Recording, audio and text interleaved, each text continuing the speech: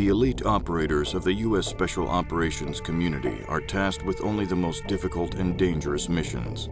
The subject featured in the following interview operated within this community and acted as a consultant on the development of Medal of Honor.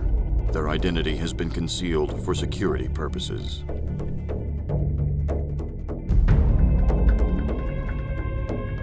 Somebody asked me what I do for a living, I help people.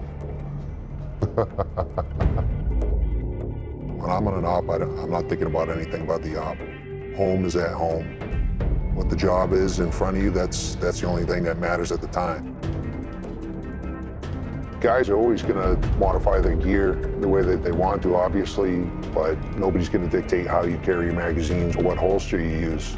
The bottom line is results. If you're on a DA and you're kicking doors and the only thing you're thinking is check your six, give the squeeze and do your job. Once you're in the door, you're thinking 8-box shots. 8-box shots on shoots and don't shoot the no-shoots. If everybody's standing, then we're good to go. Let's tackle the next problem. Every man around you has the utmost confidence in you to do your job. And at the same time, you better do your job because they're expecting you to. Even when a mission is successful, you can bet there's a dozen lessons learned that you've taken home.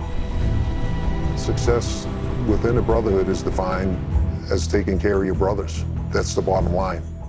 Everybody comes home.